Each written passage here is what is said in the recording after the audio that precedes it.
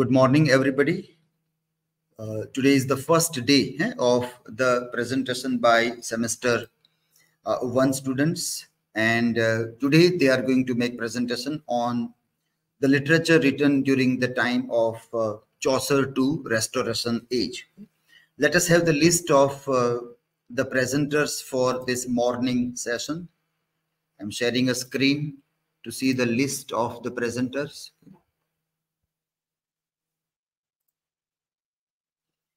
Okay, so in the first morning session today, on the first day, we will have first presentation by AKSHAY NIMBARK, and he will make it on The Rover Unleashed, the history of theatrical interpretations. It will be followed by CHHAYA DIHORA's presentation on Portrayal of Women in Aphra Behn's The Rover. A slight correction in the title. When you put the title, The Rover, or any title of the text, put it in single inverted comma, as we are seeing that in Rahul's presentation, a topic, The Rover. So that you have to put it in single inverted comma, whether you write it in exams, handwritten exam paper, or whenever you are typing. Make this a habit of putting the title of the text in single inverted comma. Third one will be by DARSHAN VAGH on Haider, a cinematic reimagining of Hamlet. In title, all the keywords should be capitalized. So the word reimagining also is the keyword. So that also should have capital R. All keywords like off can be small o, in can be small I, but a and can be small a. But if it is a keyword, not disconnectors, then it should be capitalized in the title. JAGRUTI will make it on metaphysical poetry. P should be capital in poetry. KAVITA will read on red color and indication of red and blood in Macbeth. Macbeth in single inverted comma. Here there will be a problem because Macbeth is a name of a character also. So when you write without single inverted comma, you are talking about the character. So if your presentation is on the character of Macbeth, then it is okay.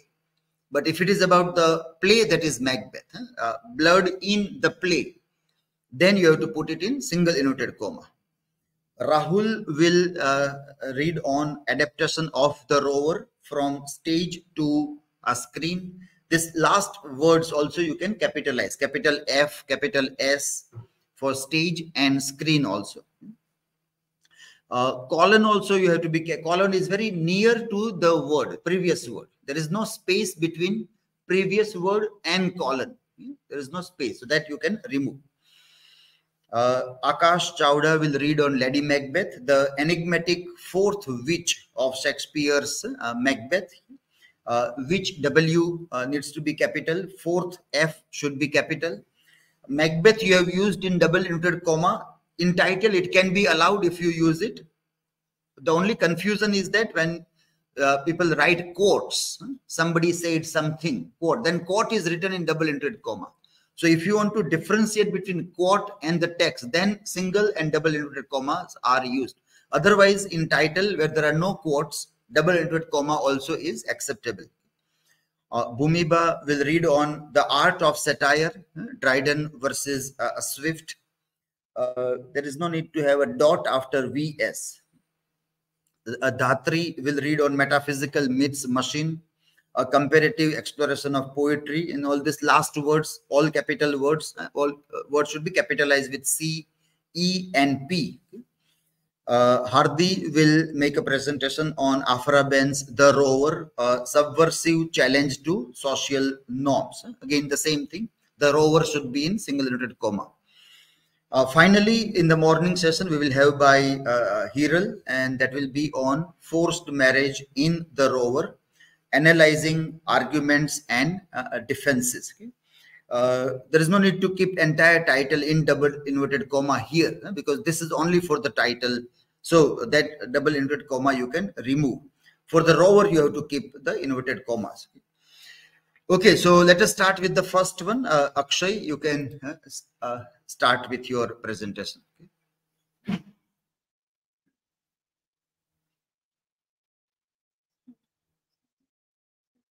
I think that one is disconnected. It's there. Okay. Yes. Once they start, then you start the timing. From introduction.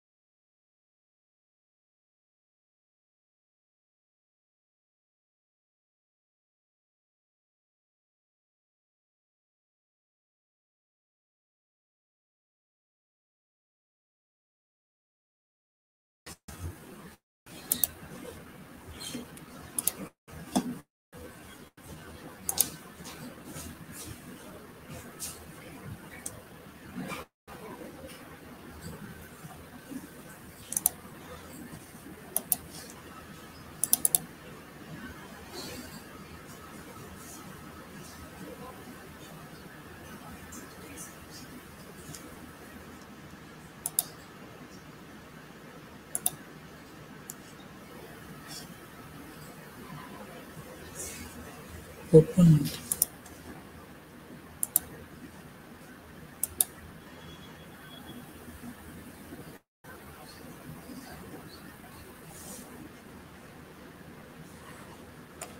You are in a different classroom. Open the classroom.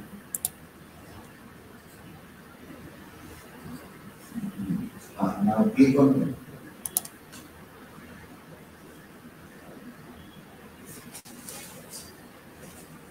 In the corner you have to change. There is a logo there. No, open the class and then you change. Open your assignment.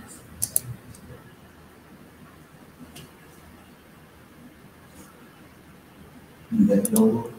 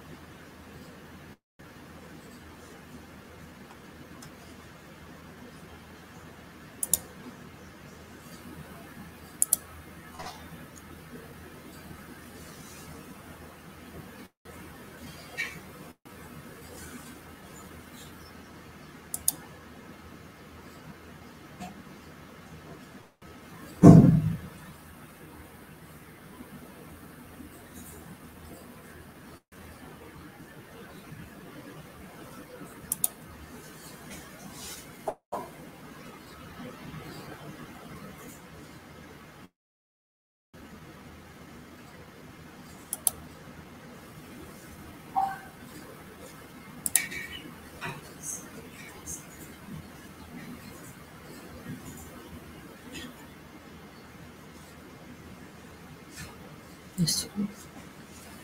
Hello everyone. Very good morning to all of you. Today I am dealing with the presentation about Aphra Behn's famous The Rover. The Rover Unleashed, a history of theatrical interpretation. I am dealing with this topic, history of theatrical interpretation of The Rover. The theatrical interpretations means a director and the actors, they perform on the stage, on screen, like, and how they wear their costumes and all the things I have to describe. This is my personal introduction. This is my content points.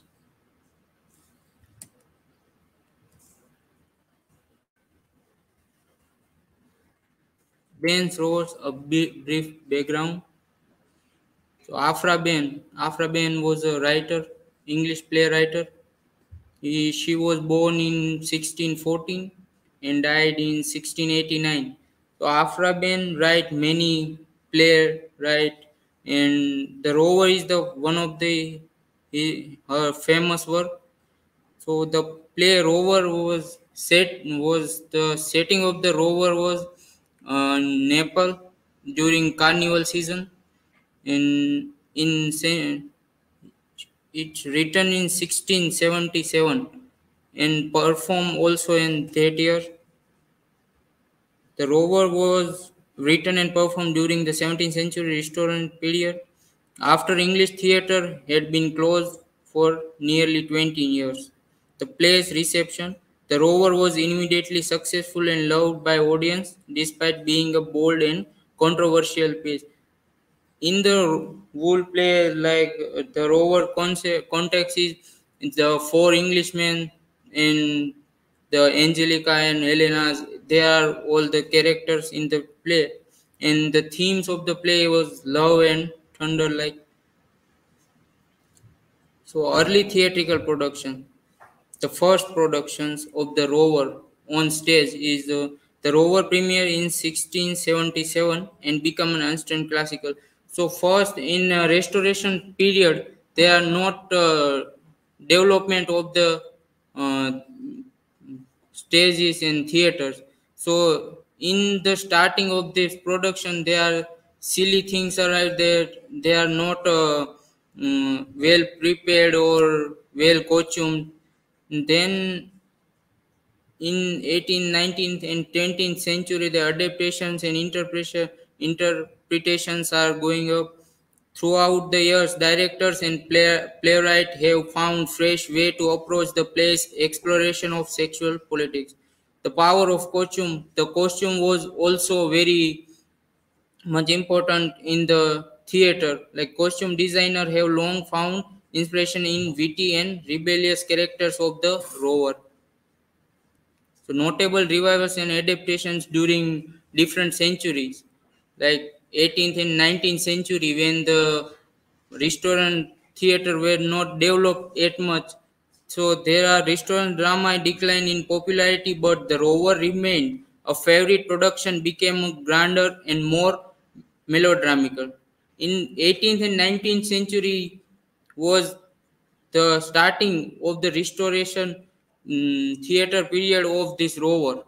In 20th century was rediscovered in 20th century with key production taking place in the US and UK by directors such as Orson Welles and Trevor Nunn.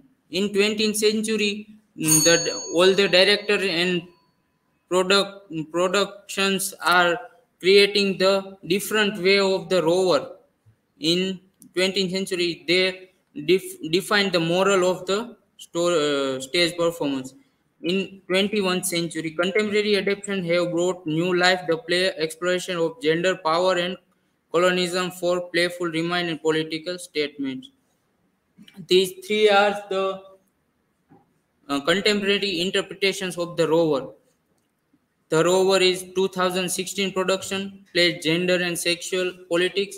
The Rover Caribbean Dream was also a very famous adaptation of the Rover. The Rover #MeToo edition was the contemporary interpretation of the Rover. This is the very much famous by the Royal Shakespeare Company crew. The Rover's legacy influenced the Rover and feminism. The play's bold portrayal of gender and sexual politics paved way for modern feminist movement. Restoration drama in the Rover. The play helped establish and define genre which remains popular to this day. The Rover and modern theatre. The play continues to inspire director, playwright, and performers to push their boundaries in theatre expressions. The Rover, always the inspiring director and playwright and also actors, the performers, they are keeping moving ahead to this Rover in developing it. Conclusion.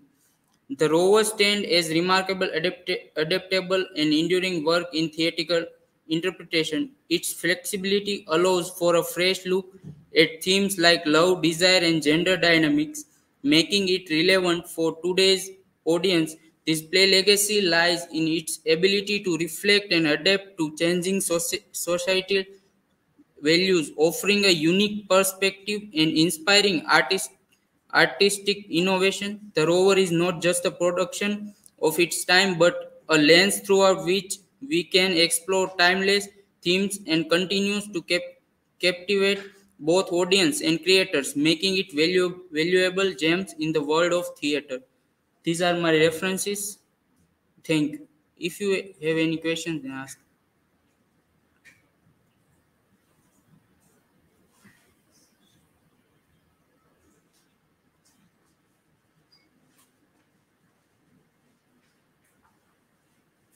How much the power of customs matter in the play like Rover? Costumes are so much important in the theater play. Like wearing is the most important. The costume also makes the character signification. Example like Angelica's short costume also makes her characters like prostitute.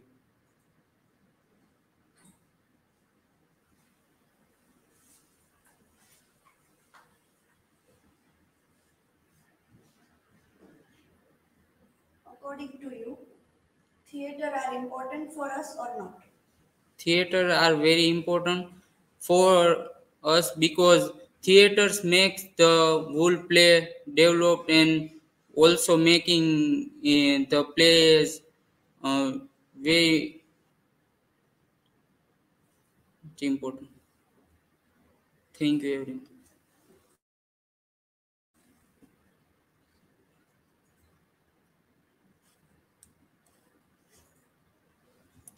Next.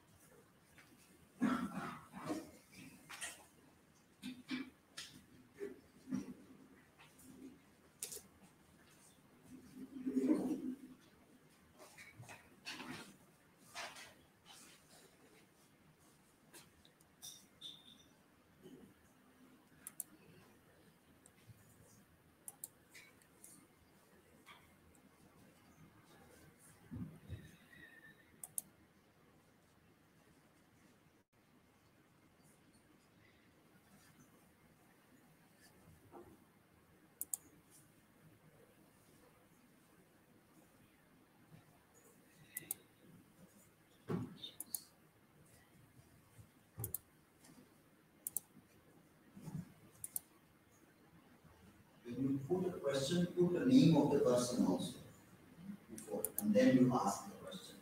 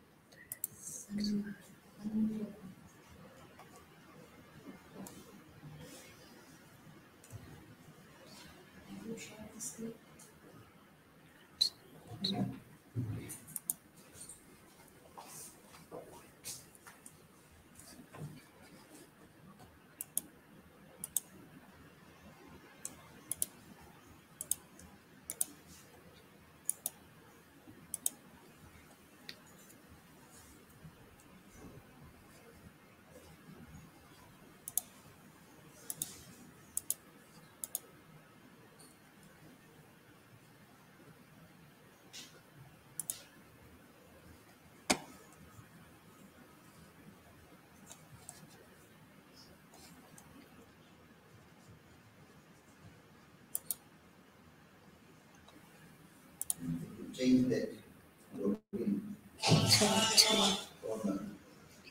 Yes.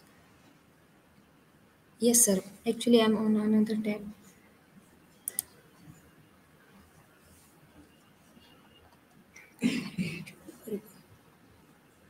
Which one?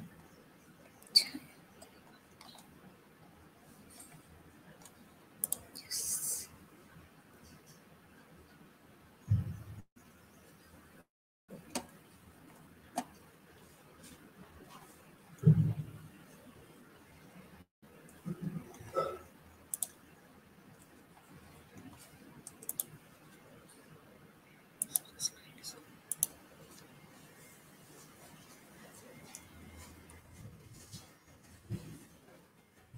Good morning to all.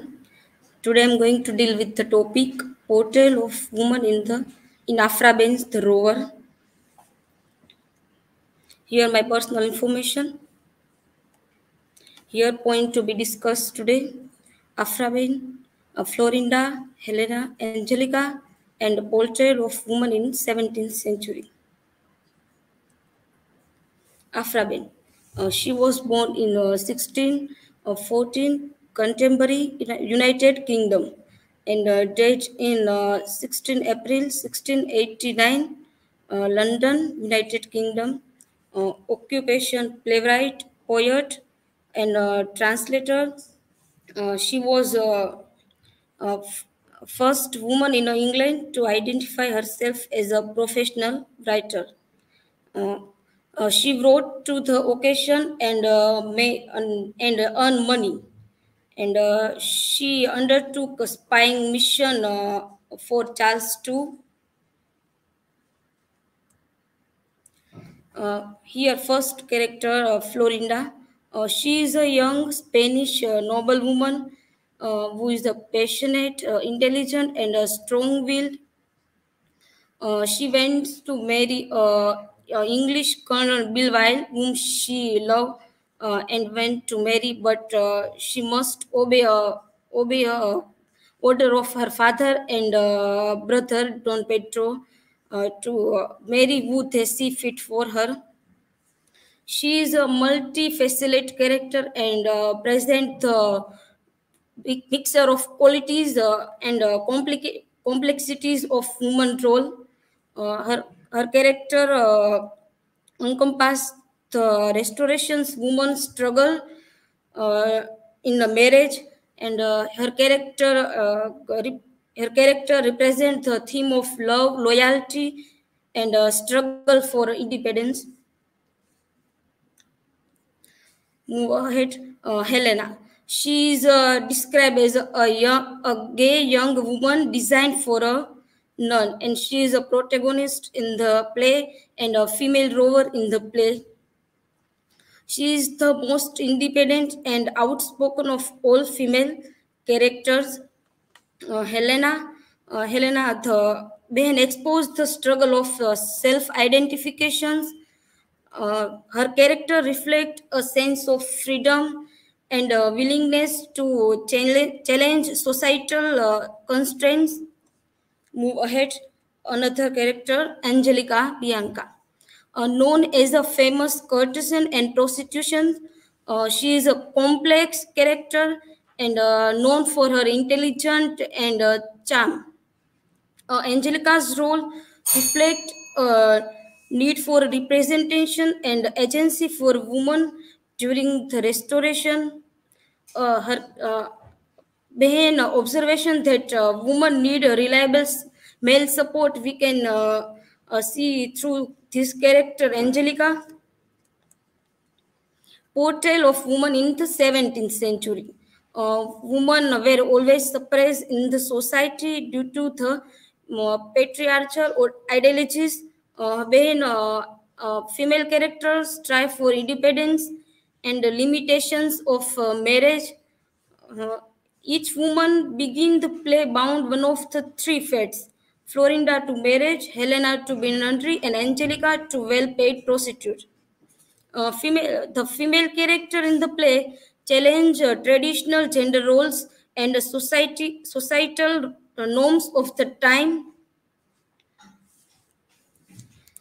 The actions and treatment of women in Aphra Behn's play expose the narrow social limitations within which early modern British women found themselves, and the main marriage, self-identification, and social representations are all topics that describe by Behn celebration of independence and freedom of carnival for women are not allowed, but Behn shows women are not powerless than men.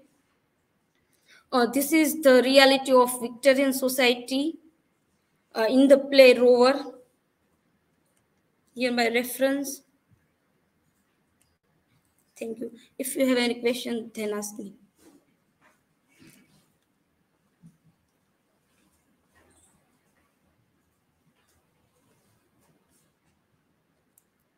Chaya, what does Florida's characters reveals about women agency in the 17th century? Florinda's character in the Rover shows that women had a limited control over their lives and choices due to societal rules.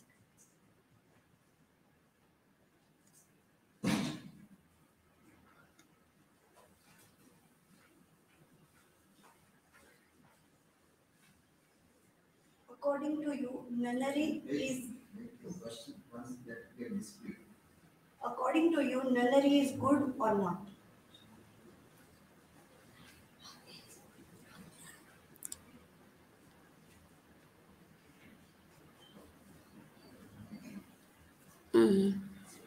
According to me, nunnery is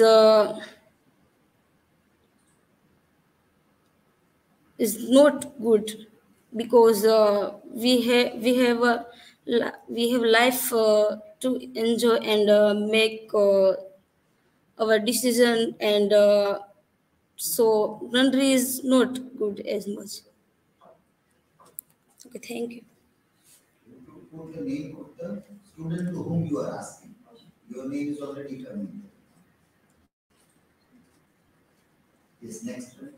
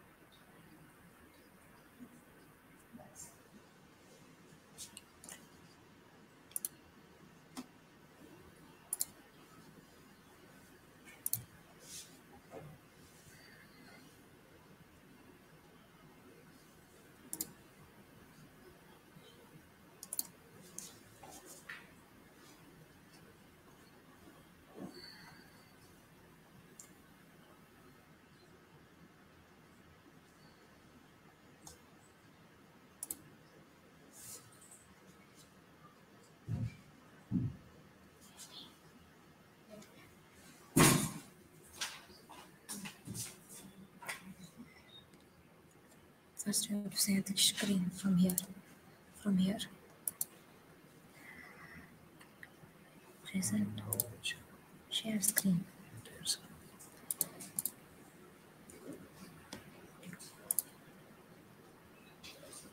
Go for counting. Then this one, this one, this one, this one. Share.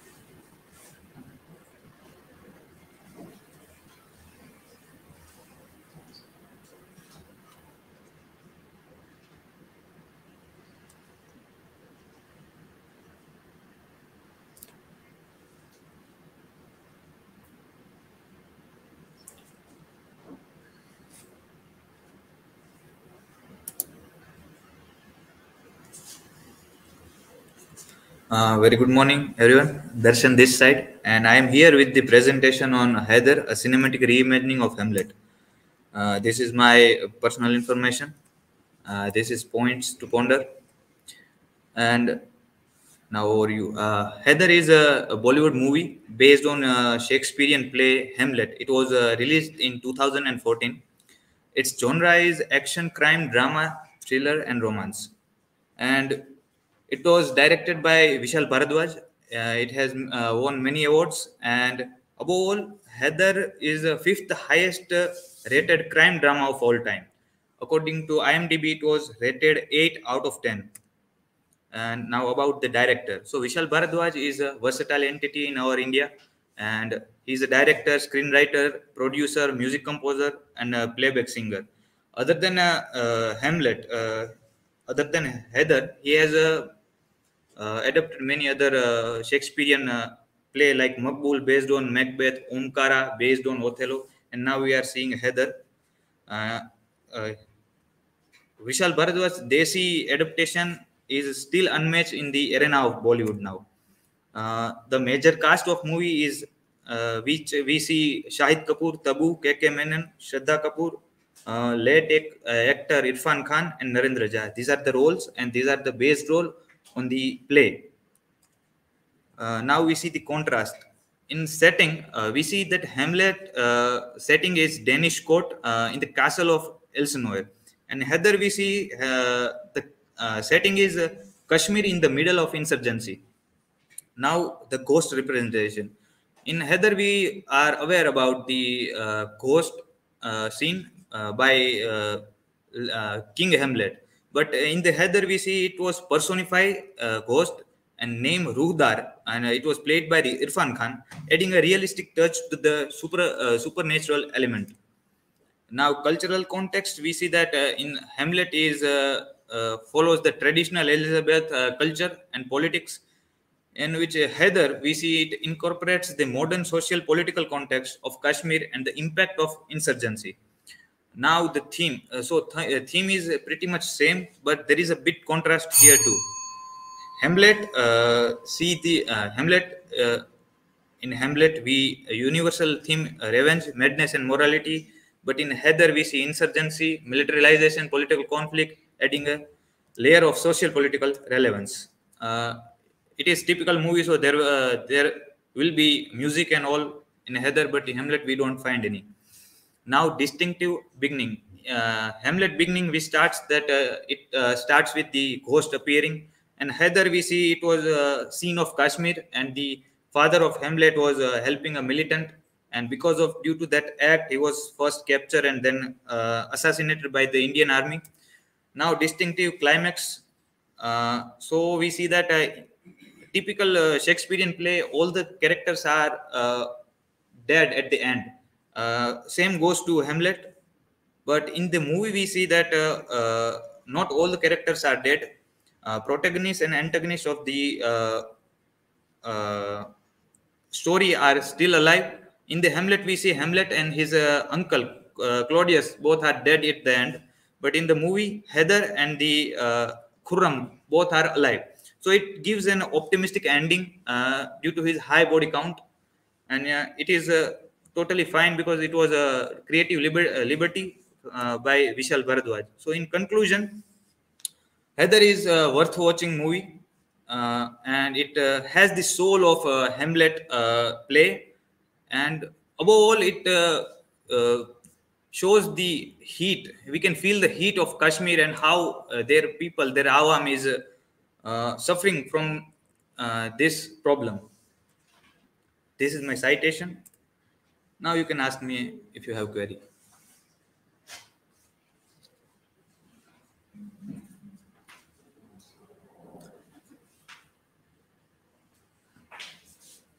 Darshan, according to you, why did the director change the ghost context in narration? I mean, if he want, he could portray a ghost like other movies. Yes, he can, but you know, many Bollywood movies have shown the ghost representation, but I guess by doing that, I think movie like Haider would lost the touch of realistic elements. That's why maybe Vishal Bharadwaj has done it. Any other?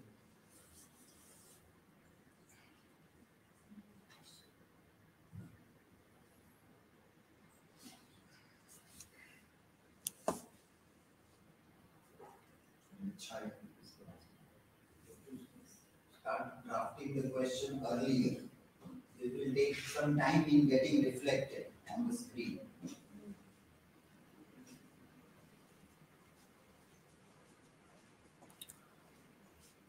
So as soon as the bell rings, the first bell, you have to post your question. My question is, That director. delicate display is not coming here. It is not posted properly.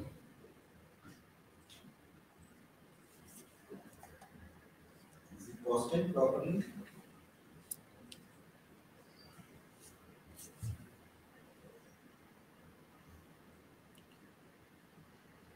DHATRI is there. Yes, sir. I asked on behalf of her. That is not properly.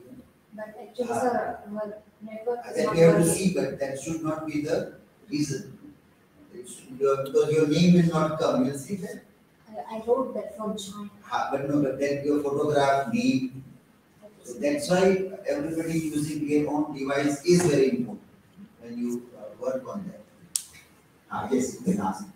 My question is, director Vishal Bharadwaj has made a significant change in the climax of Haider. What are your views on it?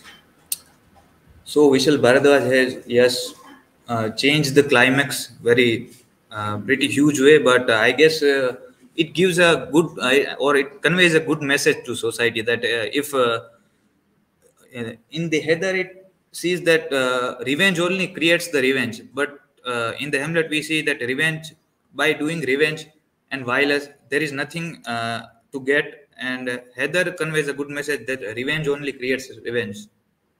Thank you very much. See you at the next presentation.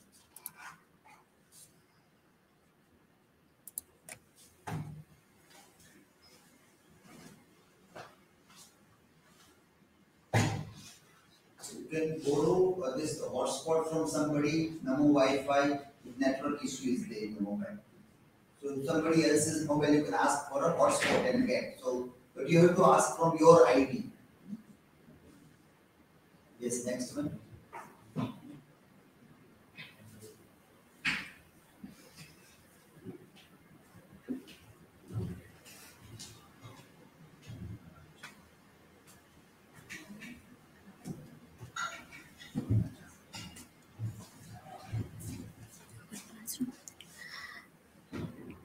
Here, go.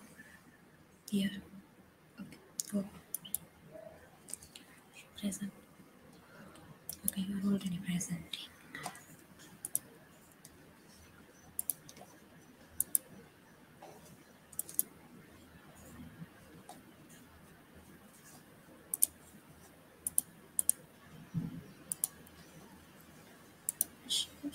Metaphysical poetry.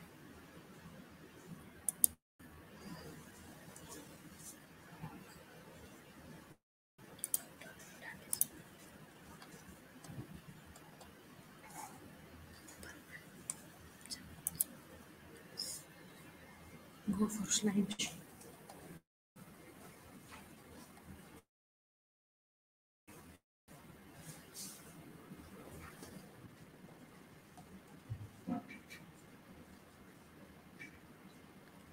Slideshow. On a little. On.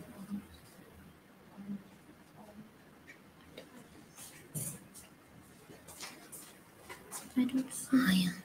Okay. Slideshow.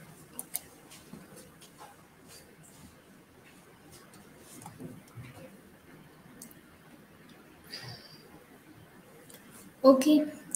Good morning, everyone. I'm JAGRUTI and today I'm presenting the Metaphysical Poetry, paper number 1, Literature of Elizabethan and Restoration Periods. This is the content that I will discuss. What is the metaphysical poetry? Definition, questions, and the first concept of metaphysical poetry, and difference between metaphysical poets and the other poets, and general characteristics. So first of all, everyone's minds has a question that what is metaphysical poetry?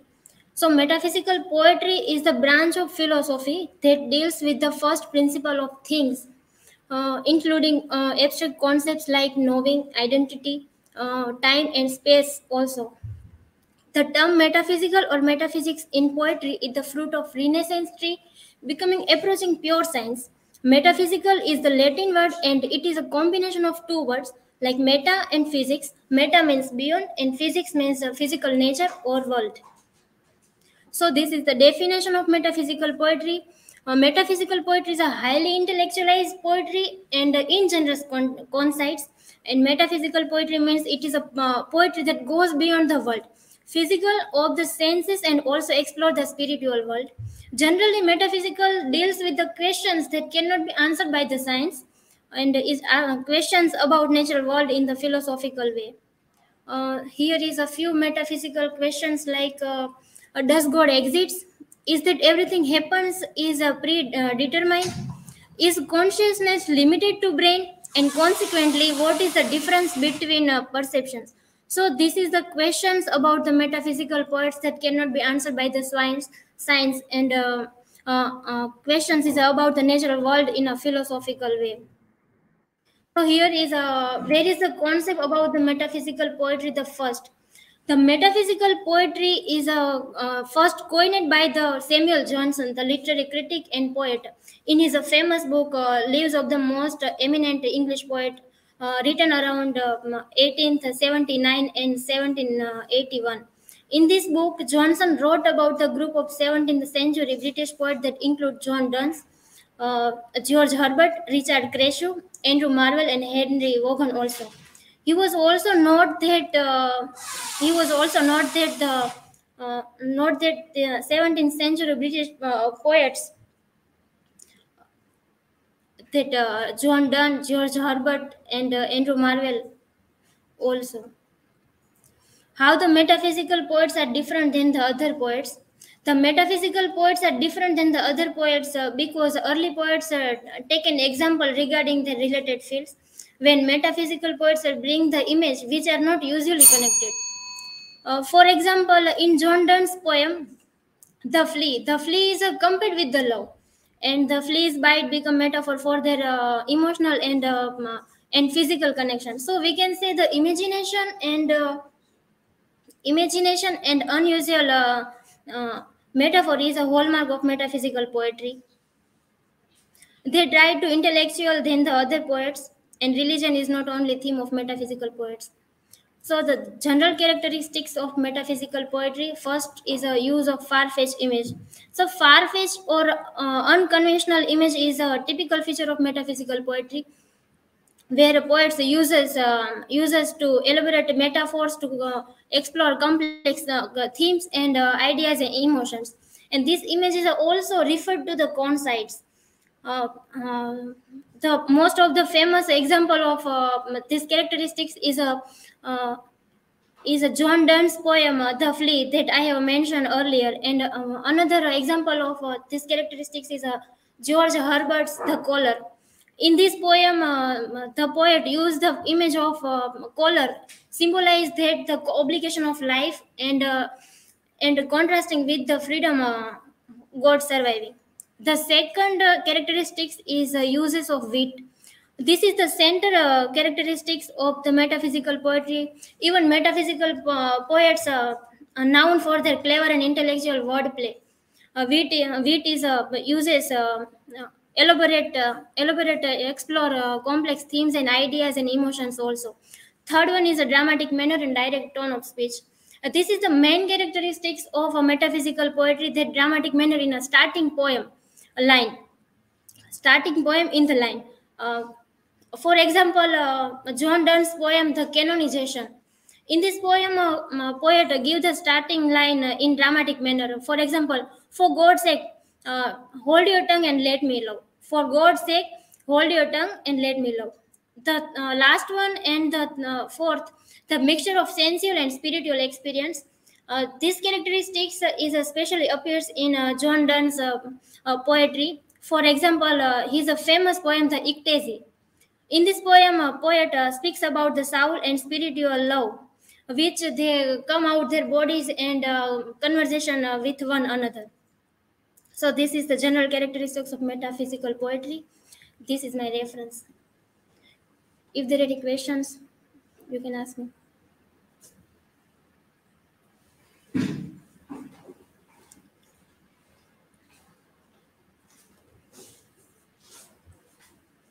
So my question is, what is the metaphysical conceit? Metaphysical concepts is a complex themes that make a comparison between spiritual aspects of person and physical things of the world. Concepts is a comparison between spiritual aspects and physical things in the world. Is there any?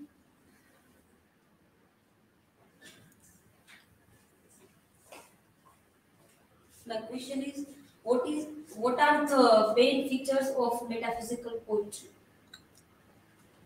The main feature of metaphysical poetry is the far-fetched image that I have mentioned earlier, that far-fetched image or unconventional imagery is the main feature of metaphysical poetry, because poet use to elaborate metaphors to explore their complex themes, ideas, and emotions also.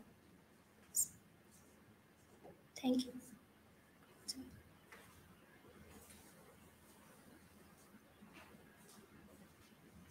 Access the camera slightly, the focus is going out. Near logo, you see that it's out of focus. Bring camera near and within the green frame.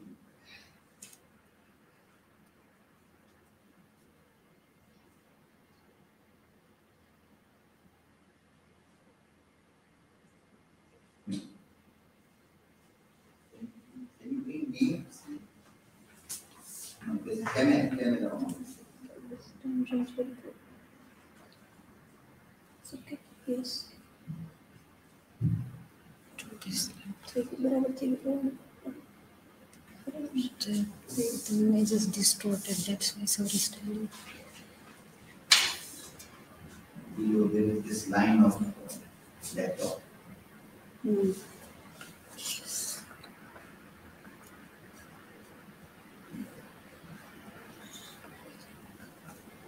I think you have to push things back into it.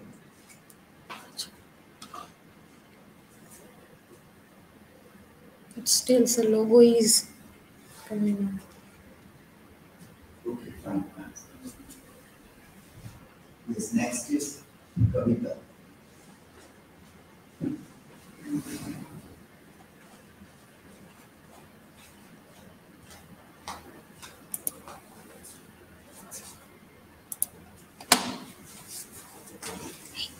Going out of focus.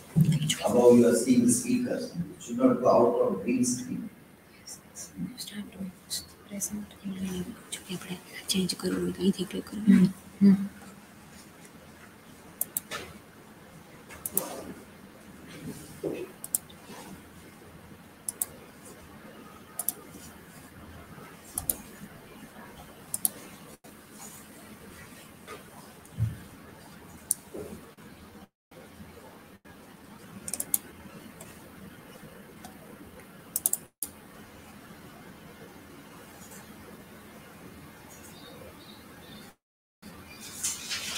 Here in slideshow, okay, you push this button.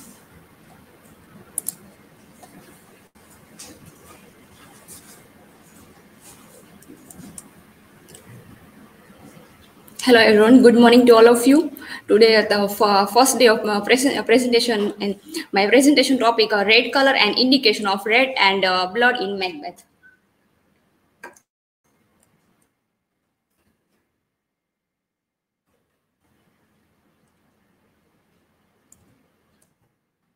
My personal information, point to ponders, Introduction about the author. William Shakespeare, by name Bard of Avon or Swan of Avon, born in April 26, 1564, Stratford-upon-Avon, England, and died April 23, 1660, Stratford-upon-Avon. He was an English poet, dramatist, and actor, often called the English national poet and considered by name the greatest dramatist of the all time. Shakespeare occupied a position unique in the world literature. About the play Macbeth. The play was first published under the title The Tragedy of Macbeth in first folio of 1623. Three witches tell the Scottish general Macbeth that he will be the king of Scotland, and encouraged by his wife, Macbeth kill the king and become the new king and kill more people out of paranoia. Civil war erupt to overthrow Macbeth and resulting in more death. Red color in liter review. Red is defined as having characterized by the color which appear at the lower or listed reacted end of visible spectrum, and is familiar in nature as that of blood, fire, various flowers, and ripe fruits. Whence the frequent similar red are blood and fire. Red is use different language to express feeling or the associate cultural meanings. Therefore, red culture associated might be hard due to cultural gaps, which are caused by the lack of equivalence between two cultures, Arabic and English cultures.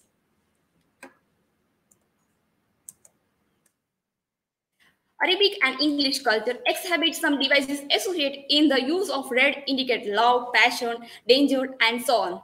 Their collocation of red clarify under the category as follows. The red are red and part of the body, red and blood, red and emotion, moral attitudes, red and disease, red and other colors, red and nature. Red have a negative and positive association in the Arabic and English culture use. Red is one of the color found in Shakespeare's work. For example, red in Macbeth related to the face of servant. When he tells Macbeth that there are 10,000 men coming to kill him and the servant is so scared, he is ghostly white. Macbeth gets mad at the servant for looking so scared and tell him, go prick thy face and over red they fear. Indication of red and blood. State that blood have various indication in the Macbeth. Consider there are two expressions. It will have blood, they say. Blood will have blood, and second, they found of your blood is stopped have indication of revenge as being vengeful blood. Their study have founded several red and blood meaning. Brave blood. Expression brave blood indicate the overuse of killing and inability to show him as a knight who can revenge and take an action. Second is guilty blood. This expression means that how individually are being guilty of many killing seen bearing of blood on hands. That first of the example of Lady Macbeth, that's both her his and her husband are killed to Duncan's, and that's hand with red with blood. That's represent to the metaphysically guilty blood. Noble blood. Noble blood refer to the heritedly elite with a unique social or political position, which is commonly tracked back to the feudal era. Paranoid blood. This expression describes Macbeth who become paranoid, brutal, and mentally insane when more killing happen in the novel. That represent of the madness of the Macbeth's revengeful blood. This expression means vengeful blood for bloodshed require bloodshed in return. Theatrical blood indicates suffer to a Macbeth because hysteria and hallucinate of Banquo's ghost with blood-coated hair. That's conclusion. Blood and red are used to represent murder and guilt in Macbeth, and Shakespeare employed his image to describe Macbeth and Lady Macbeth. Blood is one of the most prominent motifs in the Macbeth. It is also conclude that red color and blood indicate to figurative language, meaning that as the Macbeth play have many social or political messages to send them to readers. Its references, and thank you. If you have any question, you ask me.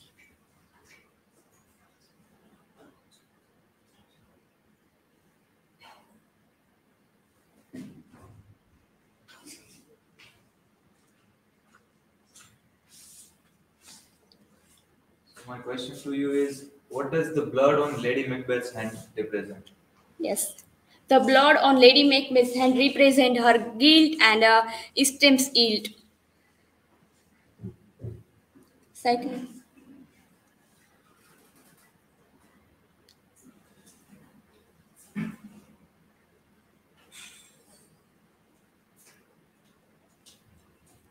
My question is, how does Shakespeare use the color red to represent Macbeth's guilt?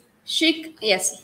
Shakespeare used color red to represent Macbeth's guilt by her hunt him and scarred his souls. Thank you.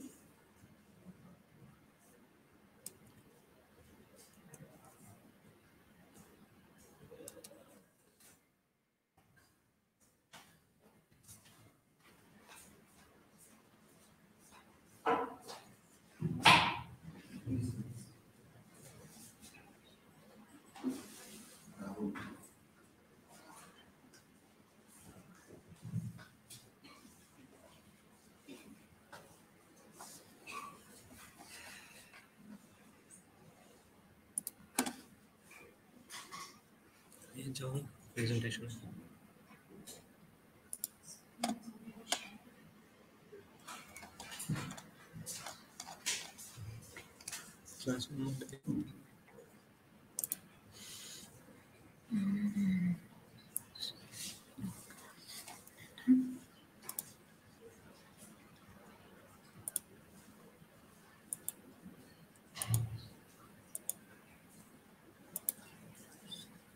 And try screening.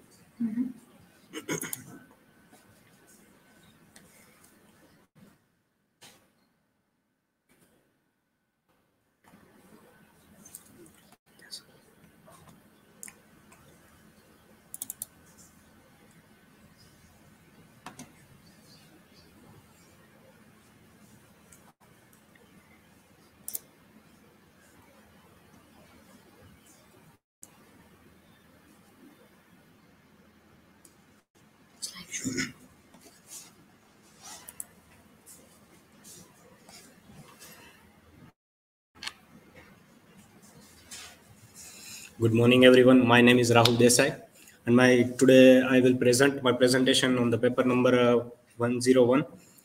My presentation topic is adaptation of the Rover from stage to screen.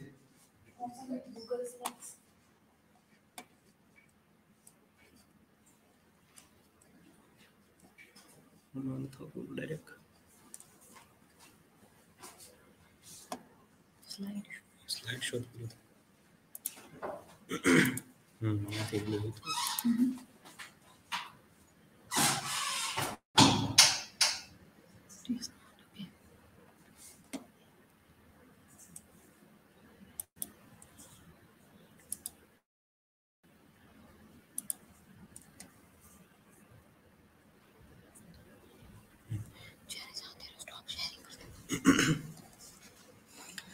Good morning, everyone. My name is Rahul Desai. Today I will present my presentation on the topic of adaptation of the Rover from stage to screen. This is my self-introduction. In this PPT, you will find these points. These points. Now let's start with the background of the Rover. Background of the Rover. Rover is the play restoration comedy published in 1677. The Rover writer was Aphra. The Rover play setting in Naples, Italy. Time duration like 1640s to 15s, London Duke's Theatre. In this play, we can find many major themes like love, revenge, gender, class, relationships, and redemption. Also, historical context. Aphra Behn was the first time woman actress play her own role. Aphra Behn almost lost into our English literature. Carnival culture reflects into the Rover. Next point is why adapt the play to the screen? Because reason behind this point, learning new concept, learning new themes, learning new elements, and introducing new language in modern time. Adaptation of the play, adaptation plays to film can preserve the original work and keep it alive for future generation. Plays have a limited reach to the audience, but while films have a reach wider audience, especially internationally, working on new thoughts, new idea, new preservations, and many other. Change made in the adaptation. What are the changes in this? So changes are like location. The play set in Naples, while the film was set in the post-apocalyptic Australian outback. Characters, some minor characters are merged, or some minor characters are cut from this play. Dialogues. So somewhere changes in these dialogues. The dialogues was updated to make it more accessible to contemporary audience while keeping its originally wit and humor. Themes are changes. The film emphasized the play's theme of colonialism and empowerment. So there are the changes in the stage to screen adaptation.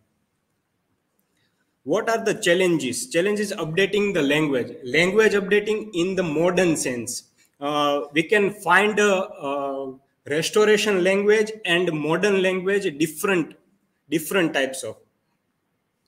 Play features archaic language and reference that needed to be translated into modern context. Translating the vision. If you have dream, you work on it. That the quote proved by this director David Mitchell. David Mitchell working on this restoration comedy or play or any other features of this concept. Audience expectation. Behn's play is not very well known outside the theater circle, which that means that film adaptation had a complete with other more established work and genre. There are the notable adaptations from stage to screen. First one is Hamlet 1996, directed by Kenneth Branagh. Then second, Les Miserables 2012, directed by Tom Hooper. And third one is No Country for Old Men 2007, directed by the Coen brothers. These are the example of the adaptation of stage to screen.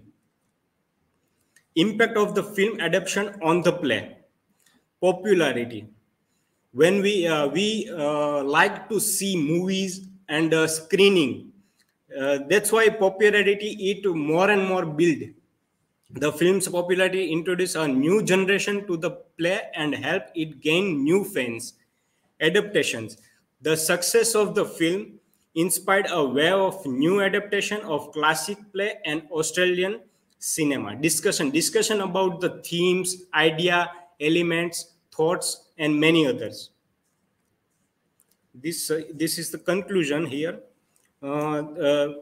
This play, The Rover, is explore the many major themes like work on in the love, relationship, violence, and many other new elements. Now this is the citation, and thank you. If you have any questions, you can ask me.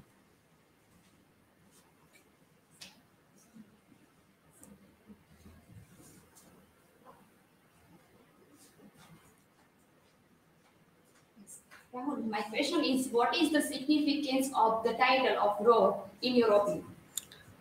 Yes, thank you. In my opinion, the significance of the title Rover is explore the world, explore the reality, explore the thoughts and collective nature, any thoughts, idea, or work on it. Thank you.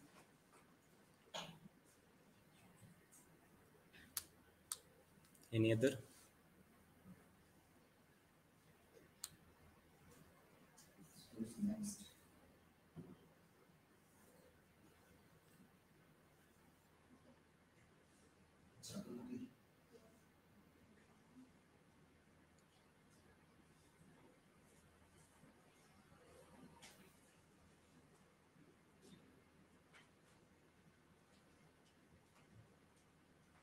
So my question is, what does a rover symbolize? Rover, the name is also symbolized the rover.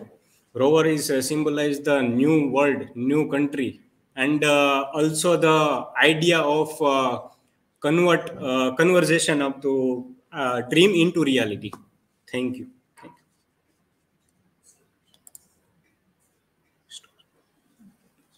Also start putting your photographs in the profile pictures, which we have told earlier when we started our semester. You use your image.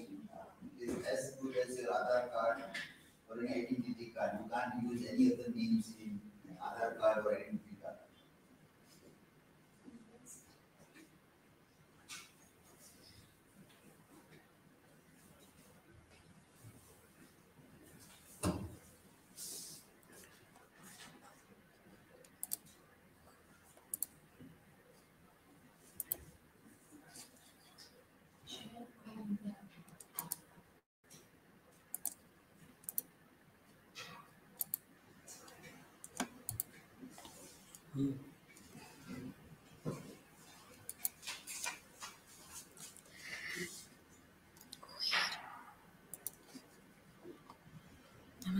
Stop sharing कर दी तो step share करो ऊपर से share screen Chrome tab this one share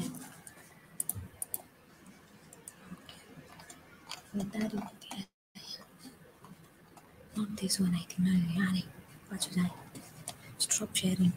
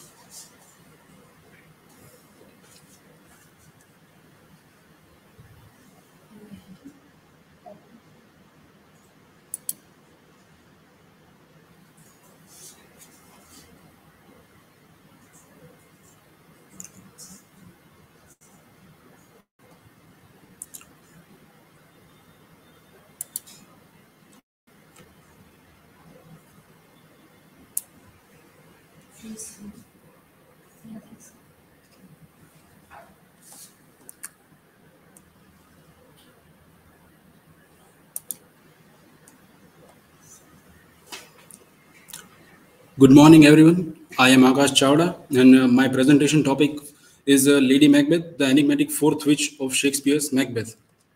So this is my personal information, and these many things we have to look in this presentation. First one, the introduction of Lady Macbeth. Lady Macbeth is an important and a complex character in the Shakespeare's play Macbeth, and one of the pivotal character in the tragedy of Macbeth. The scheming spouse who plots villainy at the center of Shakespeare's devastating Scottish play, and a figure of almost peerless malevolence. She was based on a woman described in Holinshed's Chronicle as a burning in unquenchable desire to bear the name of Queen. As we have known that this play, Macbeth, is also based on the Holinshed's Chronicle as well. Lady Macbeth, with her all ambition, supernatural association, and the uncanny influence could be considered more than just a witch. The line between the evil human being and the scheming witch is so thin for Lady Macbeth that she could be either. Lady Macbeth's role is a kind of a puppet master, and she pulls the string of Macbeth quite mercilessly and encourages him to pass the witch's prophecy. And in this effect, she becomes another witch. Over the course of the play, Lady Macbeth manipulates her husband and spurs him to kill King Duncan, and for she believes that he is the rightful king of throne of Scotland. First, we have to see the supernatural elements in the Lady Macbeth. This is the key link between the Lady Macbeth and the three witches. They both call upon the spirits for their assistance in the time of need. This is evident in the Act 1, Scene 5.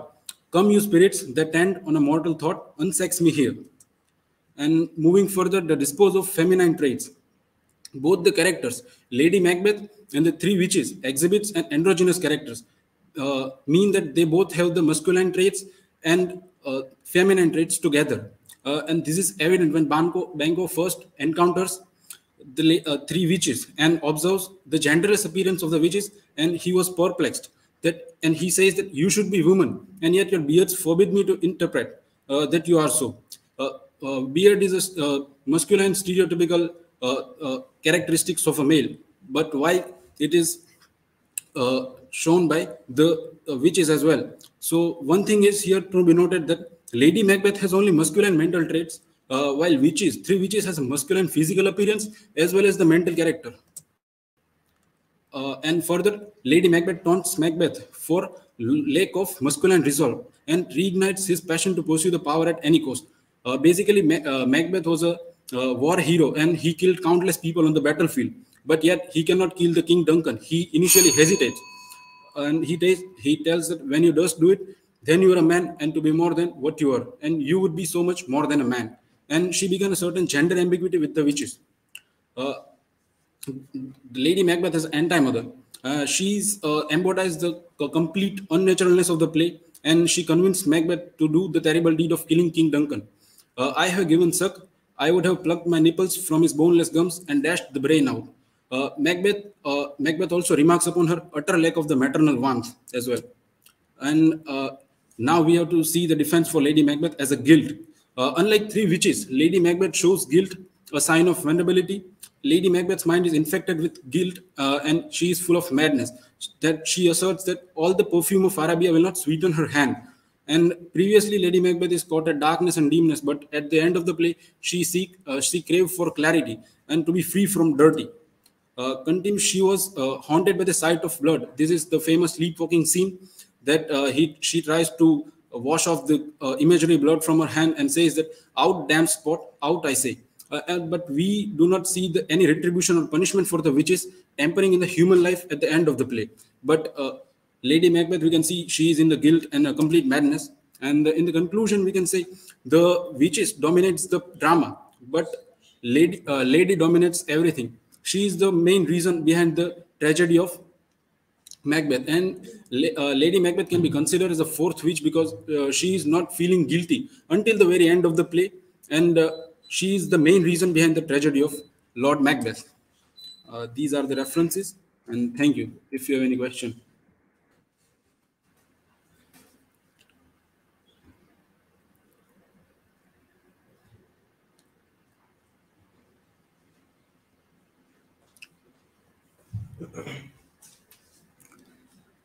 Okay, Akash, I have a question.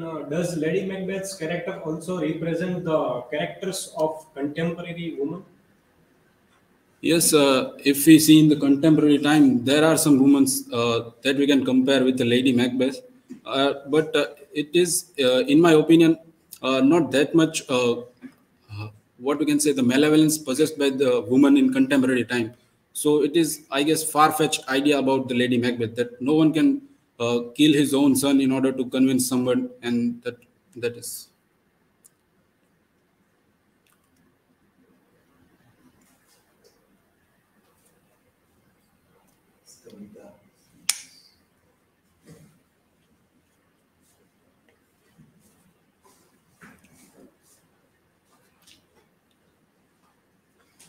Lady Macbeth, the fourth witch in Macbeth. You agree?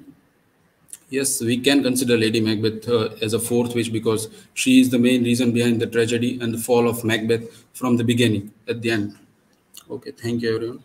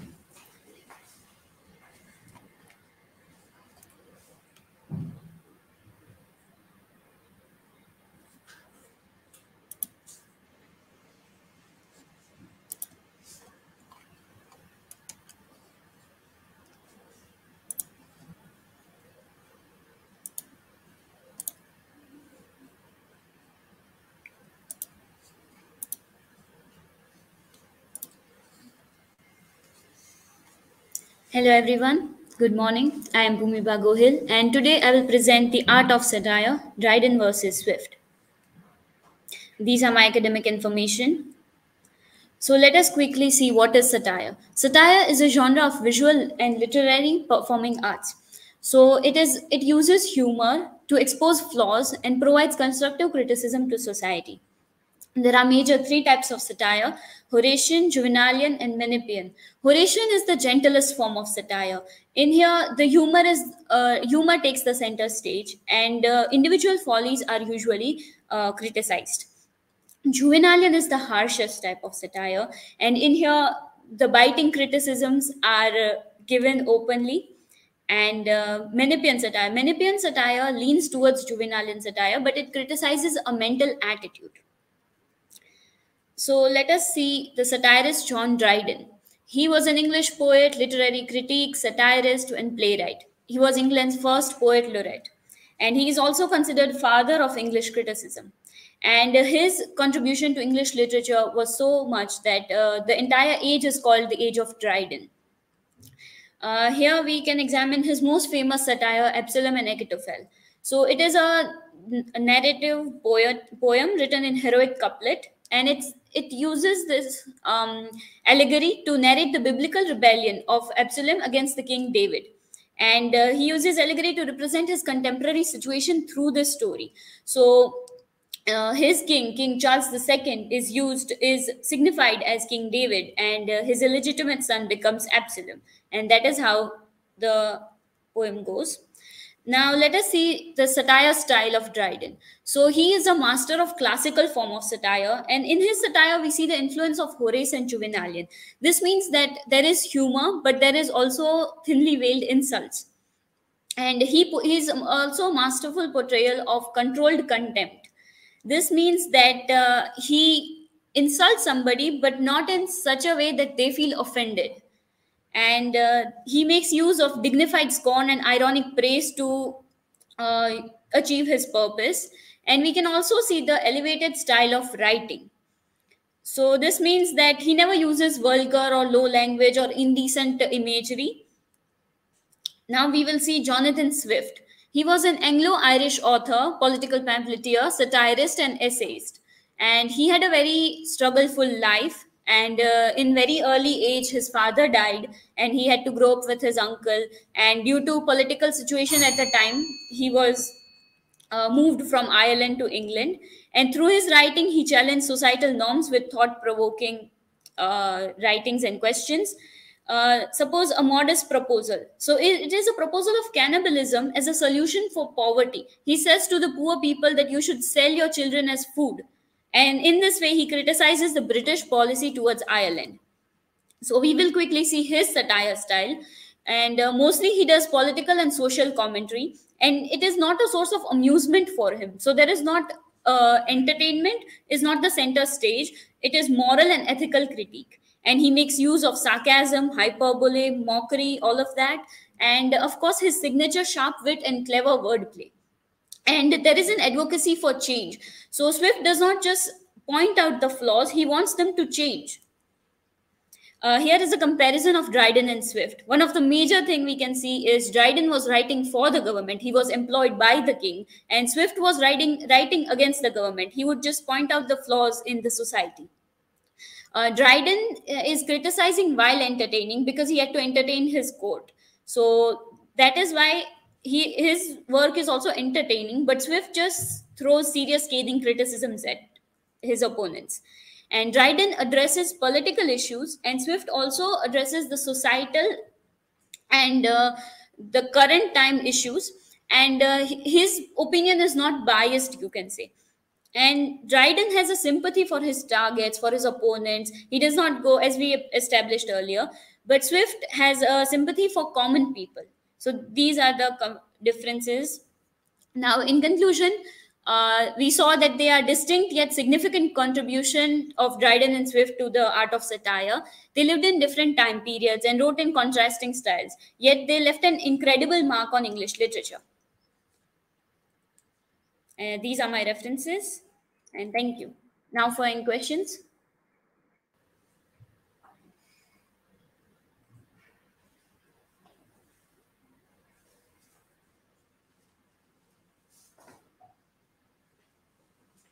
Bhumi, whose satire do you think is more superior?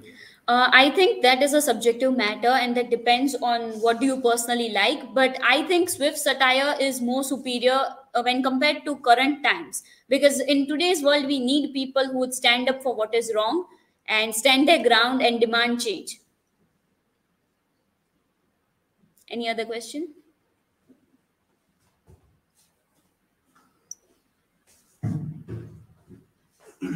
Bhumi, is there any difference between classical satire and satire of Dryden age? Yes, there is quite a difference. Classical satire is, as I said, there are three types of satire, so it was limited to that. Dryden satire is a mixture of Horatian satire and Juvenalian satire. So it is, you can say, quite evolved from the classical satire.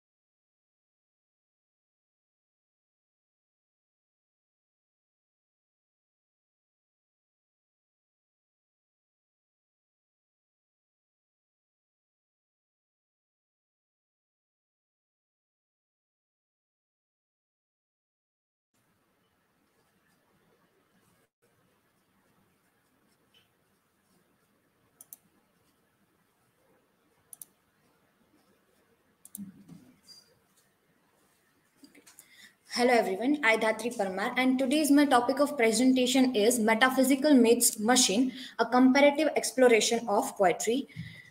Uh, Metaphysical poetry is basically written in 17th century by wise individuals, and in which they are writing about a religious theme and philosophical themes throughout this. And if we compare it in a present time, then today computer based programs such as ChatGPT and AI based other program are writing this kind of a poetry. So in which this presentation we are going to see the comparison of both of that. First of all, let us take a look at what is a metaphysical poetry. So it emerged in 17th century, and it explored the philosophical themes, and main element of the metaphysical poetry is conceit. So there is using of a far-fetched images which are not similar to each other. Some of the notable figure of the metaphysical poets are John Donne, Andrew Marvell, Henry Vaughan, George Herbert, and Richard Crashaw. And their main aim was to use a conceit and give a moral message through it. Samuel Johnson in 18th century coined this term known as a metaphysical poetry in his work, and he stated this term as a derogatory term which later became a famous, but now it is considered as a positive term. This is a poem which is generated by ChatGPT. So basically, I gave prompt to ChatGPT, and it wrote this poetry. Let us take a look at what kind of similarities and dissimilarities it has. So I took the poem of The Flea by John Donne, and I just gave same prompt to the ChatGPT to write poem on The Flea. So both of the in the first we take a look at the John Donne's poem, then it is a classical metaphysical poetry. On the other hand, a ChatGPT based generated poem are similar because it is written by our prompt, and both has a rich imaginary and vivid symbols in it that they used. Main difference is that in for example, in The Flea poem by John Donne, poet states that speaker is biting one flea to speaker, and then the flea is biting to his beloved. Now they have a physical advancement, so now they don't have to worry about that or fear about that. On the other hand, it's a ChatGPT generated poem showed that flea is biting the speaker and then beloved. So now their love is in the body of flea. So it is symbolizing the pure love, not apart from that, not going beyond that. Main criteria that we take a look. So the criteria of the authorship. So the John Donne written The Flea poem is written by a human poet. On the other hand, the ChatGPT's poem is generated by AI program. Then the time period that John Donne's Flea is written in 17th century. On the other hand, whenever I gave prompt to ChatGPT, it written. So it is basically written in modern time. Complication that John Donne's The Flea poem is more complicated in using of imaginary and symbols and conveying its idea. On the other hand, ChatGPT's poem is least complex. So you can easily grasp the meaning of the poetry by reading it. On the other hand, John Donne's poem has a personal voice, and of course the ChatGPT generated poem has not the personal voice because we gave command to it and it returned. So the John Donne's Flea poem is authentic, and on the other hand, ChatGPT has combined all the knowledge which was given to it, and then it create a poetry. So it is based on learning. AI poetry in future. So AI is writing is not data. It means of expression, and non-scientific computer program has nothing to express. For example, if we are giving prompt to ChatGPT, then it generates poem. First, it needs data. After that, it can create. On the other hand, humans have their own imagination, their own creativity, so they can create their poetry. And ChatGPT can make poetry by the data which it has. So there is a major difference, and it cannot take a place of human. So in the present time, we can find the question that does ChatGPT take place of human or creative writing or not? So the clear answer is no, that it cannot take the place of humans creative writing. On the other hand, creative collaboration. So how ChatGPT can help create in creative writing, such as writing fictional and poetry. So it use transform writing with suggestions, grammar editing we can do, and then creative ideas, simplifying the ideas and enhancing the writing process, that it give us a new kind of ideas when we are giving it a prompt. So in a way, ChatGPT provides us a background to start writing a creative writing. So ChatGPT help, or even other any AI based platform can help us. But the main problem is the ethical implication, that we cannot take it as an ethical genre, but as we now getting the idea that journals are started publishing the poetry and fictional writing which is generated by ChatGPT and other based platforms. So it is emerging field, but right now the ethical issue is there, and language evolution is also there, because the John Donne's poem the Flea is written in 17th century, so its language is more complex, bit complex. On the other hand, the modern poetry which is generated by ChatGPT, it has a common language, so it can easily understand by other people. So this is the main criteria which we take a look. In conclusion, when we compare John Donne's poem The Flea to ChatGPT's poem, that how old and new poetry are different, and Donne's poem is complex and shows human emotion. On the other hand, ChatGPT's poem is generated by computer, so it has not a kind of a feeling or emotions. And in future, AI generated poetry like ChatGPTs can help human poets by giving them ideas or improving their work. It might even help create new poetry style. However, human emotions and creativity still be special in poetry, and AI cannot replace it. So creative writing is in the hand of human mind, so ChatGPT cannot generate. So this is the concluding. So okay, these are the references, and thank you. If you have any question, feel free to ask.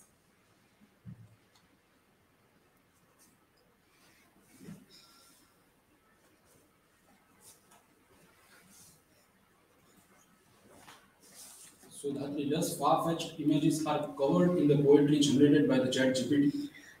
Yes, ChatGPT generated poem also used the symbol of a flea in it. So the symbol is used, but not that kind of a far-fetched image we can find, because it has already all the data in it. So it can create a poetry within that data. It cannot go beyond that data. So far-fetched images are there, but not ChatGPT cannot provide a new far-fetched images. There are far-fetched images of the flea. Okay.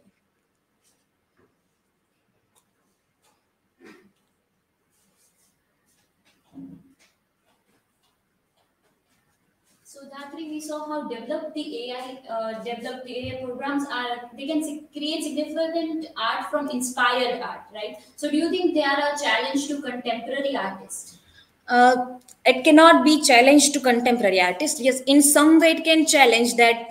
Now creative writer have to think beyond that, but it can help create. It can help in creative writing, because whenever you are giving some prompt to ChatGPT or any other AI based platform, it will give you a new 10 creative ideas. So the creative writing can be more productive in this way by using this kind of a platform. So it cannot be harm the contemporary artist, but it can be useful for contemporary artist. Okay, thank you.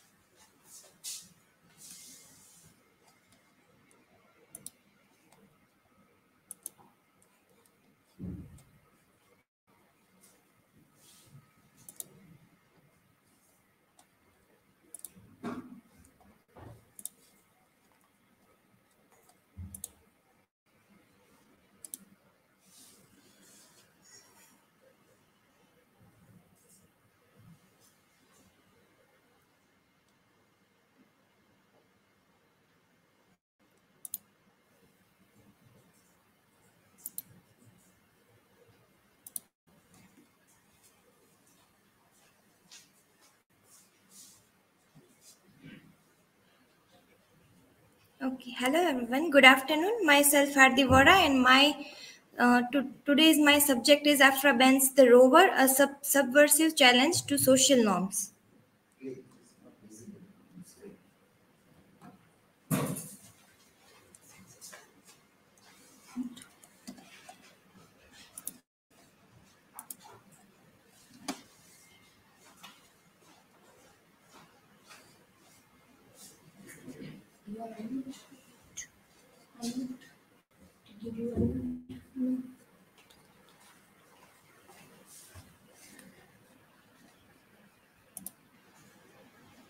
Yes. Go for it. So, hello everyone. Good afternoon. Today's my subject is Aphra Behn's The Rover, a subversive challenge to social norms. Here is my personal information, points to ponder. So let's discuss firstly introduction of Aphra Behn. Aphra Behn, born on 1614, Harbeldown, Kent, England, died on April 16th, 1689, London. Her occupation is English dramatics, fiction writer, and poet. She was the first English woman known to earn her living by her writing. Notable works Orunoko and The Rover. So let's discuss the introduction of The Rover. The Rover or the Banished Cavalier, which is the subtitle of The Rover, is the most popular play by the Restoration playwright Aphra Behn and first performed in 1677. Although Behn's work as a spy for Charles II came to a sudden end with a spell debtor's prison, she was a astute royalist, and the title refers Charles' supporters who were living in exile on the continent. In the tradition of Restoration comedy, the play follows the wild exploits and a group of English gentlemen in the Naples at carnival time, although many of the tropes of the genre and subverted subverted to an extent which sent shock waves through the theatre world. Behn's infamous Liberton Wilmore was an instant hit, and the Rover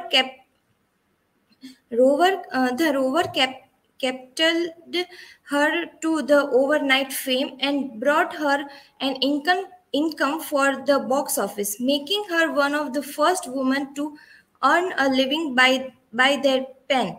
All women together ought to let flowers fall upon the tomb of Aphra Behn, which is most scandalously but rather appropriately in Westminster Abbey, for it was she who earned them the right speaks their minds. Virginia Woolf, A Room of Ones. So now subversion of the gender role, which is the main theme, we can say that of the Rover. In this subversion of gender roles, the female characters like Helena and Florinda are commodified and objectified by the hand of masculine capitalistic ideology. Women have been treated as mere object to be consumed in the market in order of fulfill physical and spiritual satisfaction in the Rover. Likewise, the agents of male-oriented capitalistic society, Captain Wilmore and Don Antonio, who may gained incredible power and authority through market economy, must reconcile their governing power and their humanity. Second one is a morality and class hierarchy. In the Rover, we can explore the themes of morality and the class hierarchy with the context of 17th century society. Set during the carnival in Naples, the play revolves around the adventure of a group of Englishmen and women, highlighting the conflict of complexities, the societal norms clashed with personal desires. One of the central aspects of morality depicted in the play of the Play is the tension between societal expectation and individual freedom, which in this we can see in the Wilmore and of Helena's relationship. Behn challenges the conventional morality of her time, presenting characters who challenge traditional gender roles and pursue their desires. For instance, the character of Helena, and young woman of noble family, rebels against her brother's plan to force her into loveless marriage. Instead, she disguises herself as a gypsy and ventures into the carnival to experience freedom and love on her terms. This subversion of gender roles and defines of societal norms demonstrate Behn's critique of restrictive morality imposed on women. So, in concluding, we can say that Aphra Behn's The Rover is a compelling play that delve into themes of love, societal constraints, offering a vivid exploration of human nature and complexities of relationship. Through its complex character and witty dialogues, Behn offered the thought-provoking commentary on her time, making The Rover a timeless and enduring work of literature. So here are my references, and thank you. If anyone wants to ask any question.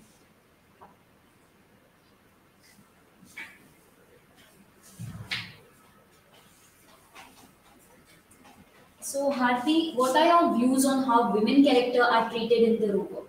According to me, women characters are treated in Rover like a orthodoxical mentality. We may see in the Rover that patriarchy is highly represented in the play by Aphra Behn.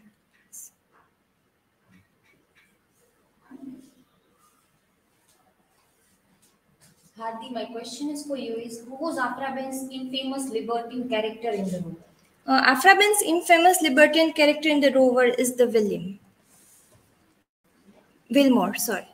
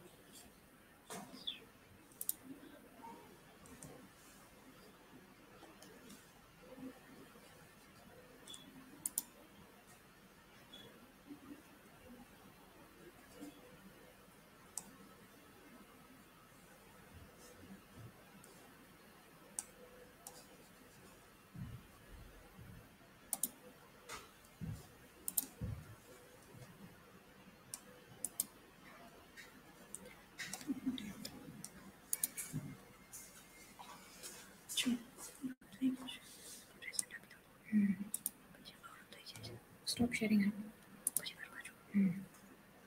Present. Share screen.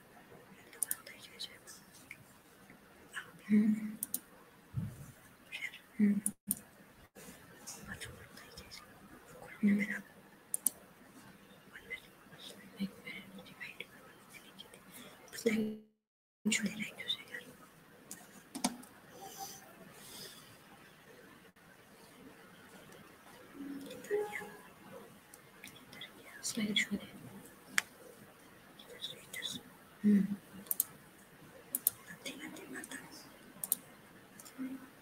Share this step.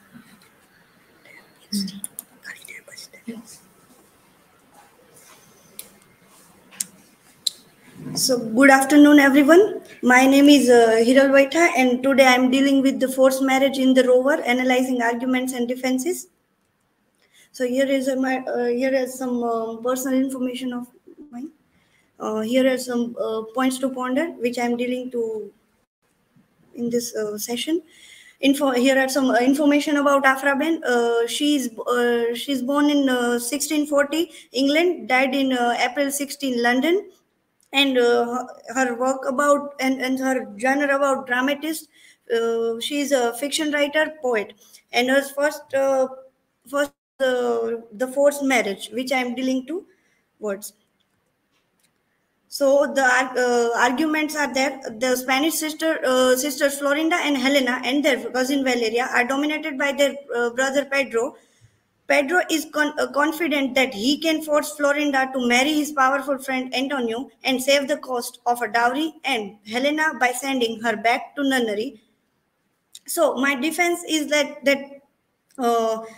in this play we can see that how male dominating personality of their brother Don Pedro, that he tries to control their sisters to don't marry their own choice person, but he wants to marry that Don Antonio because to save the dowry cost.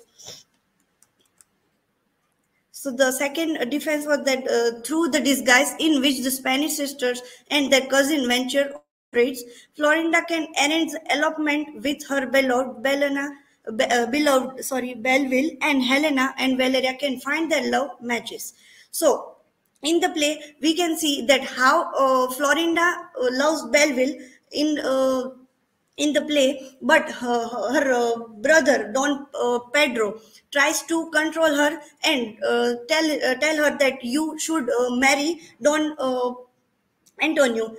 So he tries to control her, and after then he ran away from the castle with the help of her cousin Valeria. And afterwards, that at the end of the play, we can see that how Florinda marry with Belleville, Helena marry with Wilmore, and Valeria marry with Frederick. So after all that, all of the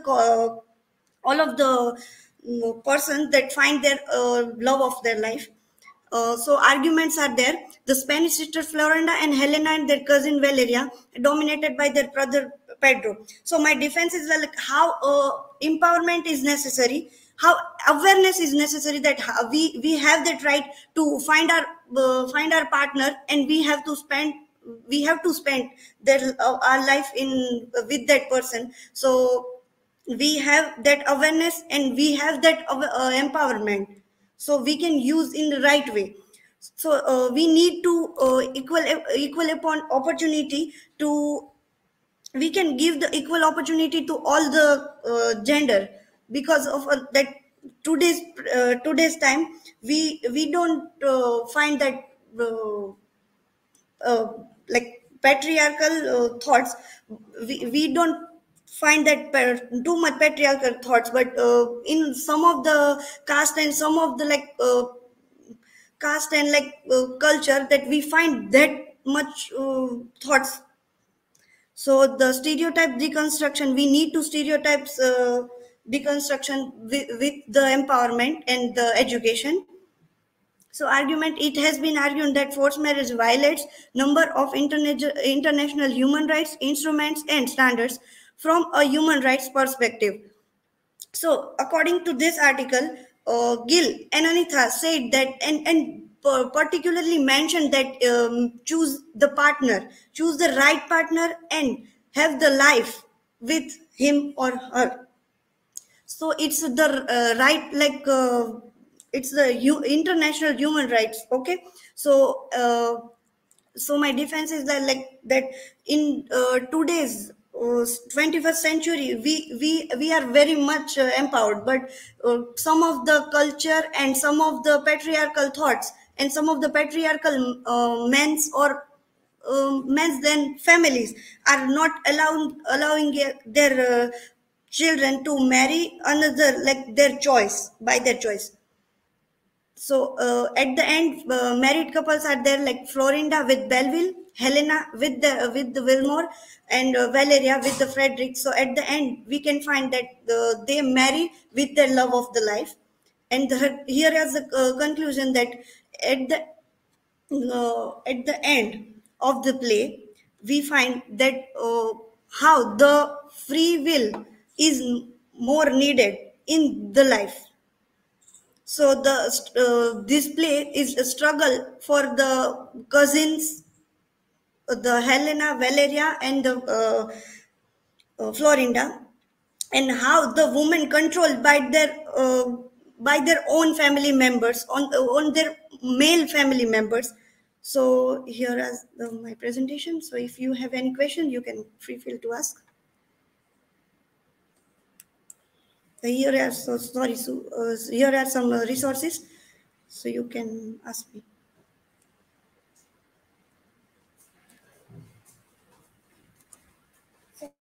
Yes, Hiran, my question is for you is, according to you, is the freedom to marry and choose one's life partner considered a fundamental human right? Yes, it is because when because it's a article, and it's mentioned in the international article that we have that right to choose our partner. So according to me, it's a part of like freedom and fundamental human right.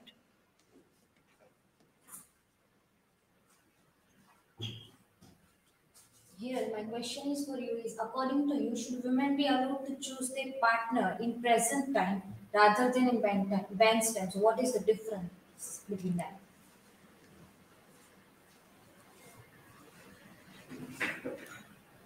So yes, according to me, that we need to empowerment according that time, because in it's a 21st century, and at that time they don't have that much empowerment, but at this time we have that much education, we have that much fundamental rights of our to choosing our life partners. Okay, so according to me, it's the right for us, and it's the part of like that we are free, feel free to choose our partners.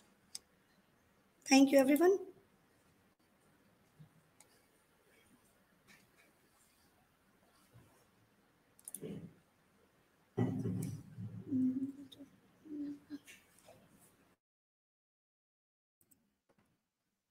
Okay, so that was the last presentation of the day. Let us have a quick feedback on the thing. So tomorrow you can have some improvement on some suggestions which we can have from today. Okay, so we started with Akshay's presentation on Rover. That was a good topic was selected, theatrical interpretations. But it was not completely justified. There was some reference to even this Me Too reference which happened few years back, and how that is interpreted. Some more exact examples about how these differences are coming, that should be discussed in all these things. CHAYA also presented on women in Rover.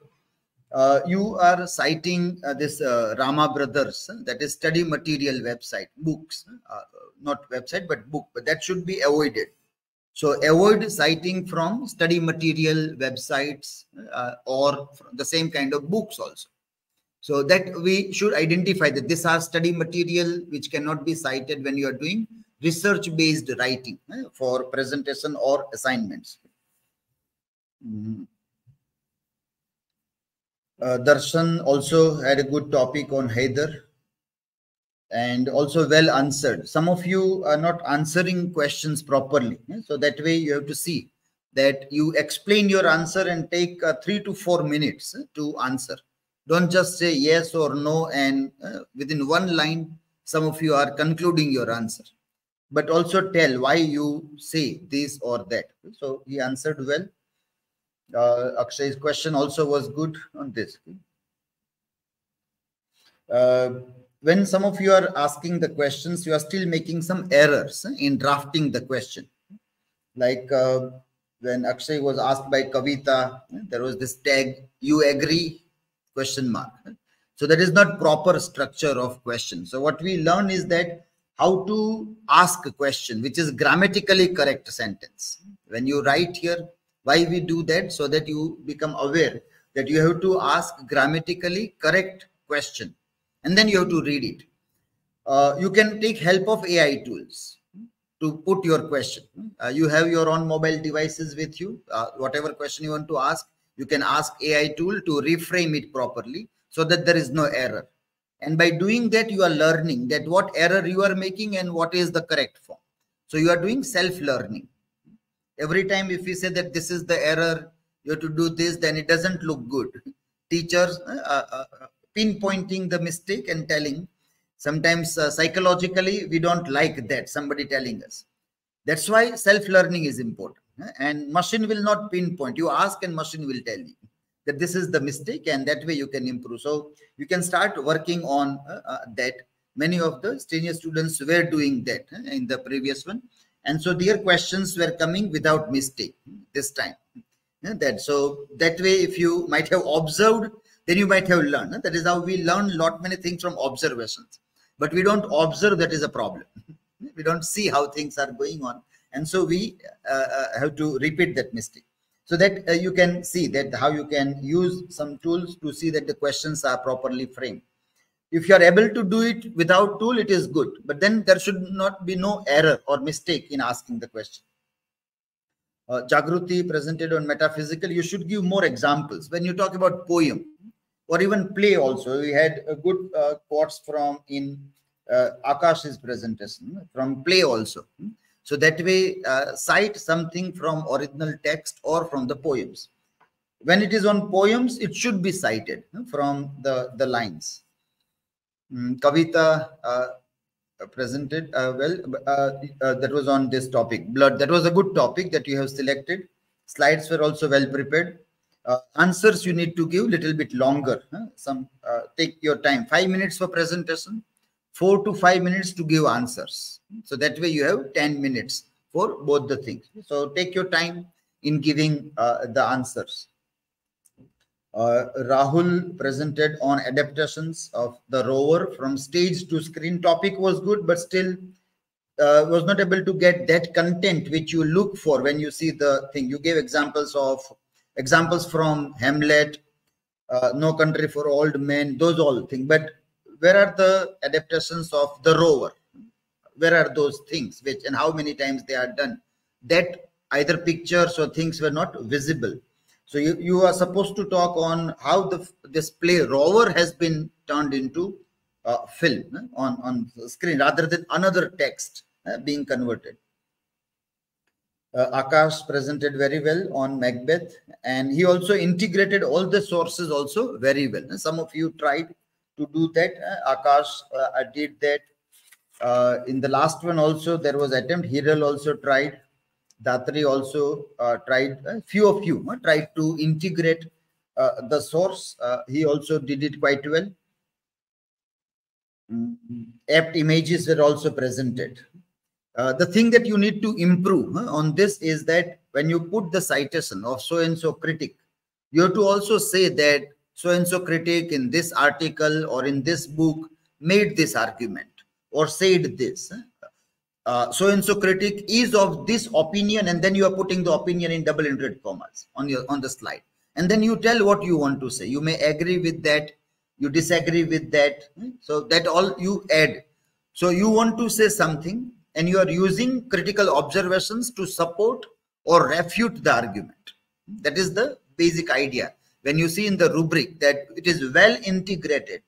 Well integrated means this, that you are using those sources to either support your argument or you refute. So basically you have something to say, and you are using those people to either support or refute. So you are not only talking what the other people have said. It's not that purpose only, that here is the thing, there is the thing, let me bring everything together, I will cite it properly, present it. What you have to say still will remain to be said. BHUMIBA also presented well. Satire, good comparison was given between Dryden and Swift. Few more examples might be given that how those differences are exemplified in their works. You answered also very well. So when you say an answer and then you give like because so and so, why you say this, you justify your answer also. DHATRI also presented well by bringing this poem, ChatGPT and other things.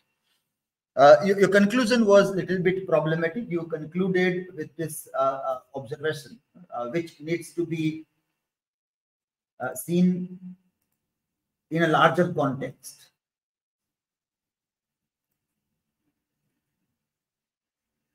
So your conclusion, concluding side, conclusion means that is what you are saying. Ultimately, after doing the debate of this and that, what so and so person said, you cited some good resources also. After that, you came to this conclusion. You cited two resources that were good to see in this. This was one from Guardian. Okay? The rise of robot authors is the writing on the wall for human novelists. So this now again, when we see this was written in 2019, this was so it means that that was a very advanced version of ChatGPT. 19 is way back now. It seems like it was last birth, not this one, because after last November, ChatGPT announced this advanced version. Things change. So all this write-ups which was before last November becomes very obsolete. It becomes quite all those things doesn't seem to be true also. This was a good write-up which was very recent one. July 23. And this write-up doesn't conclude the way you are concluding. This write-up, what you are concluding is like this one, which was written previously, 2019 version. That was your tone of concluding the things there. But this tells something else. You brought one point from this, and that was about ethical concern. Ethical concern is what you brought from this impact on the literary landscape. So this is a very interesting write-up where it says democratizing the writing process, opportunities and challenges for writers. But I was not able to see what you concluded in this. In terms of the conclusion was in terms of this idea that human feelings, emotions and feelings which humans are capable of doing, machines cannot do. So they lack deep emotions and this idea. So that was the conclusion that you have done. I would suggest you and others also to watch this TED talk also.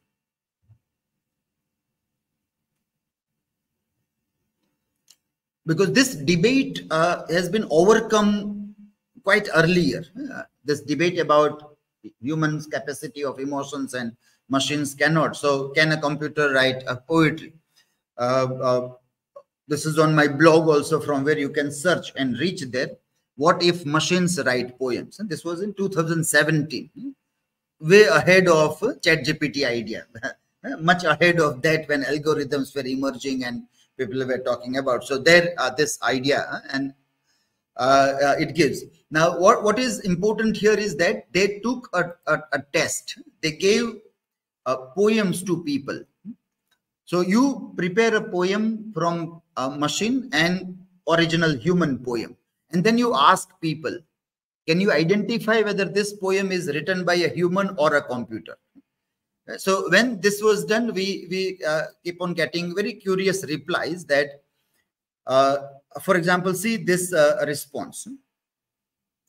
Though this poem was written by human, but still lot many people, almost 52% of the people said it is computer poem. It means what we think of human emotions and feeling, sometimes computer poems are writing more emotional poem than humans. And humans are writing the poem which doesn't seem to be human at all. That is the thing. So that argument gets falsified. Otherwise, our conclusions are biased conclusions. It becomes biased. So I have not tested whether what I conclude is true. These people have already tested, and this was being tested in 2017. Before that also, people are testing. And they say that, no, you can't conclude that humans write emotional things and machines do not write. Humans also write something that is not emotional also, or very mechanical also. So that argument is what they try to debate upon. So lots of, this is 2016 article. Can you tell who wrote these poems? So it means it is confusing to tell whether we can think of that in that simple manner or not. So that this all needs to be reviewed. This is what we call, we have to review before we come to the conclusion of anything. Now, if you see this poem that you have generated, which you have given as a link also in this. In the citation, you have put this link about this poem that is generated. So, your prompt was write metaphysical poetry on death. Now, if you read a poem, it seems like it is very much like a human being. It doesn't seem that it is lacking human emotion. So, if you independently give this poem to somebody and tell that I have written this poem, the person will not doubt that, no, you have not written. It is, they will not think that this is generated by ChatGPT. So it reads, in twilight's shroud where shadows softly weep, shadows weeping. It is very much like a personification that humans would do. The breath of life in silent slumber lies. In death we grasp the secrets buried deep, as mortal flesh to spirit gently flies.